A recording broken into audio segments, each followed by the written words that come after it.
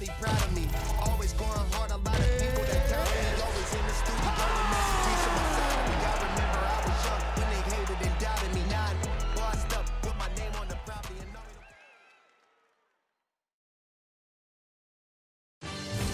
all. All right, coming up next, it's a middleweight matchup between Wanderlei Silva and Nick Diaz.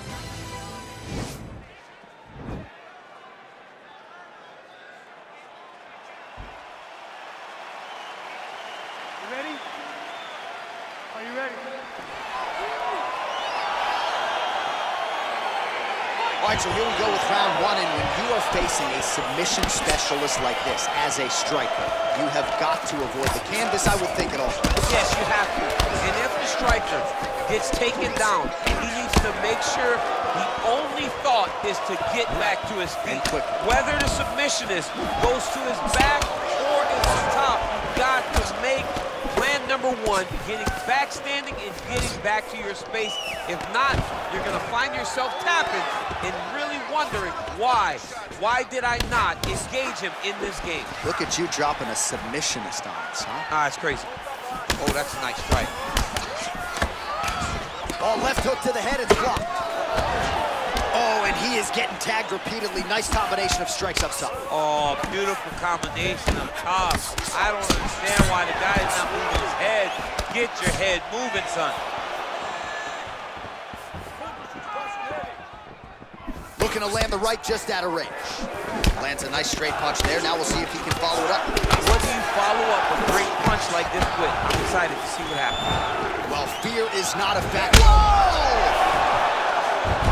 He's in trouble. He's hurt bad. Back to the feet. Beats a big knee. Oh, effective strike there by Diaz. And both guys really throwing with authority.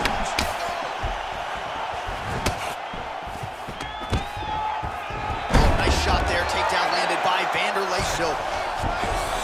Working on the ground here, his opponent's feet on the hips.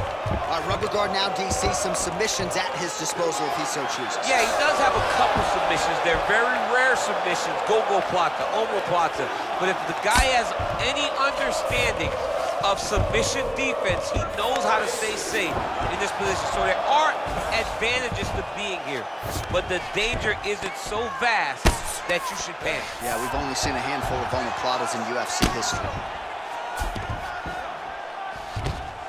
Oh, nice job using his strength there to posture up. We'll see what he can do now. He's gonna start looking to land big shots from the top. Now he's on top of him looking for the finish.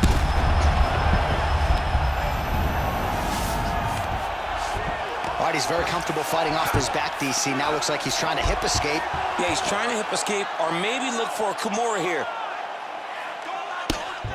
Oh, the ground and pound strikes continue to rain down. The opponent better move out of harm's way or the referee's going to stop this. He better start to move, and when his opponent starts to posture, he needs to put his feet on the hip, push him away to try to escape this very, very dangerous position. Well, working pretty effectively from the top here. Nice ground and pound by Diaz. That's a good ground and pound by him here, certainly staying busy, and not just busy, but effective. You can just throw punches to keep the referee off you. This guy is throwing punches to be effective, to throw damaging strikes. He's doing a fantastic job. Well, what a round it was, especially from a striking.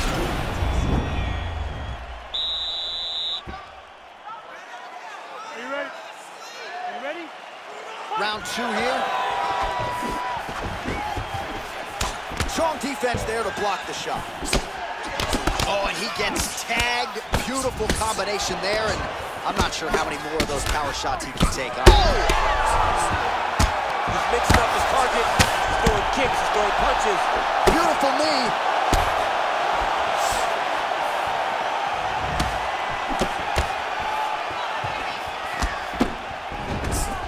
Oh, big left. Oh! Dude's hurt. Serve him up. Go get him.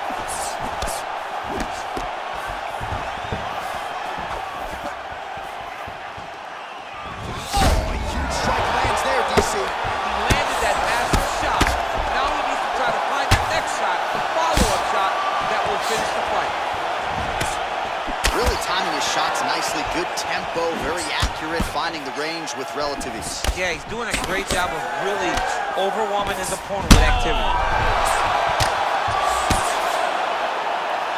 Good movement by him here, transitioning very well on the ground tonight. Step for step, he's staying with his opponent in every transition. I mean, how many can he take? Oh, he got it. He got it. Nicely done there as he forces the miss from his opponent. Oh, he postured up there, gained some valuable separation. And now, the ground and pound starts.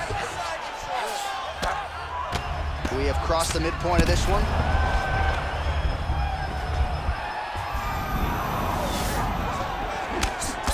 Well, he's doing a nice job here blocking these shots. The chin is tucked, the hands are high. Pretty good job defensively thus far. Great job defensively. He's seeing everything coming. Pretty good job by him there to raise the guard and block the strike. Right off the gut. I'm not sure his opponent knows where he is. No, he doesn't know where he is. He's hurt real bad. That punch landed in the perfect spot. Well, he's been good tonight, but he missed with that. Oh! He needs to start looking to finish now because he's...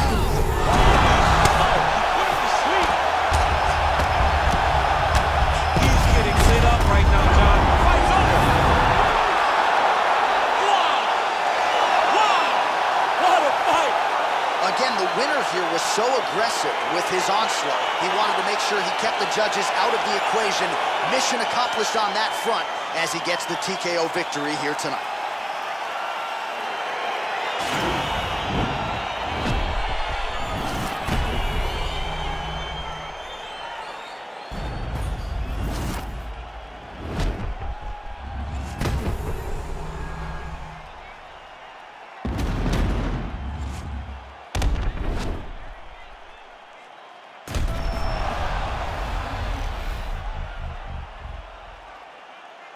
So a massive TKO win for him here tonight. He put it all together, near perfect execution, and he gets one of the bigger wins of his UFC career. Ladies and gentlemen, referee Yves Lavigne has called a stop to this contest at 3 minutes, 39 seconds of round number 2.